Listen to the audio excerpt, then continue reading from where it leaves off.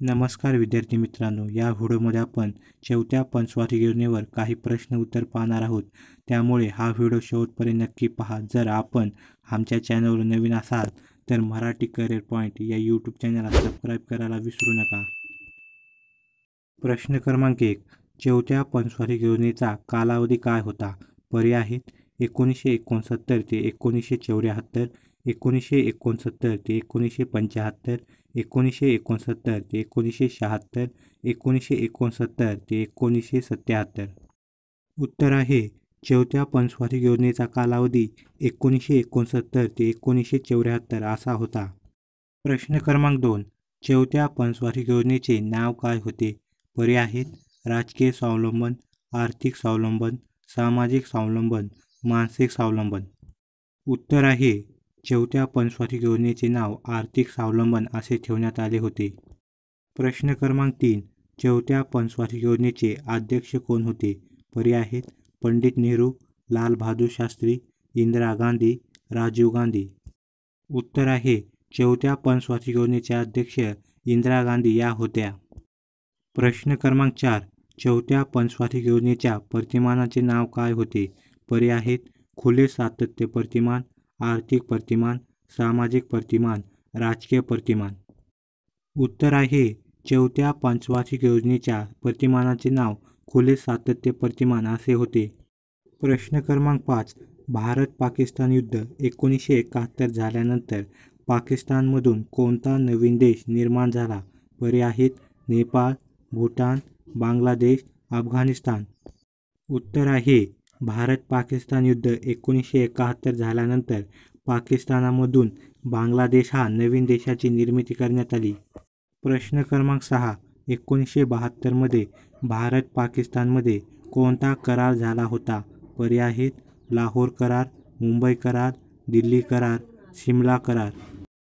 उत्तर आहे 1972 मध्ये भारत-पाकिस्तान दरम्यान शिमला करार करण्यात आला होता.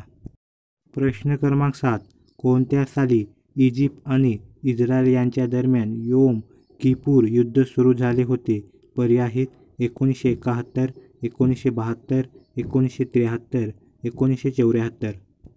उत्तर आहे 1973 साली इजिप्त आणि इस्रायल यांच्या दरम्यान योम किपूर युद्ध सुरू झाले होते. विद्यार्थी मित्रांनो, व्हिडिओला लाईक करून चॅनलला सबस्क्राईब करायला विसरू नका. प्रश्न क्रमांक 8. 1971 मध्ये कितव्या घटनादुरुस्तीनुसार मणिपूर, त्रिपुरा व मेघालय या केंद्रशासित प्रदेशांना राज्याचा दर्जा देण्यात आला?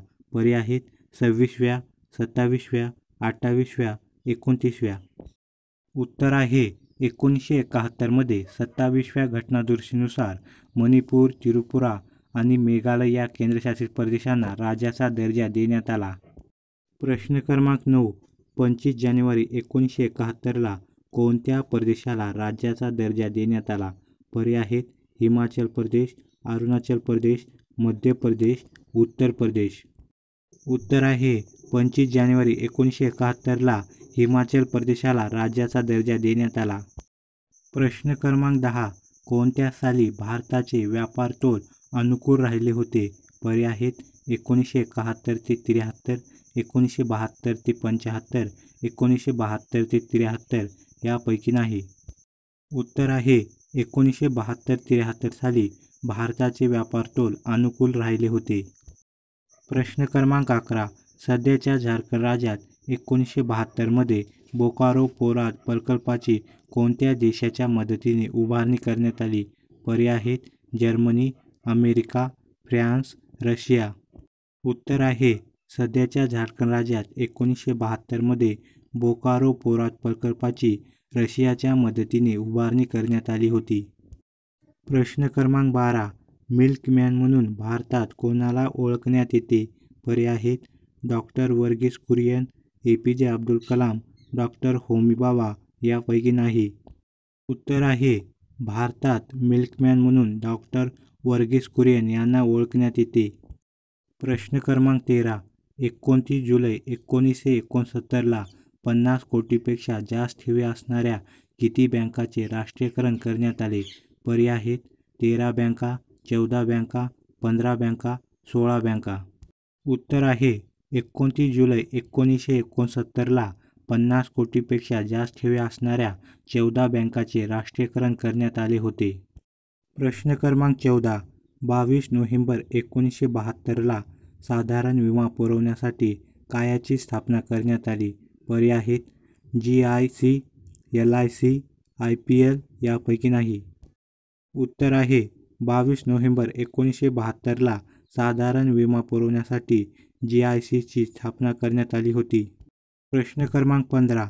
शेख मुजीबुर रहमान हे कोणत्या देशाचे पंतप्रधान होते? पर्याय आहेत पाकिस्तान, बांगलादेश, भूटान, श्रीलंका.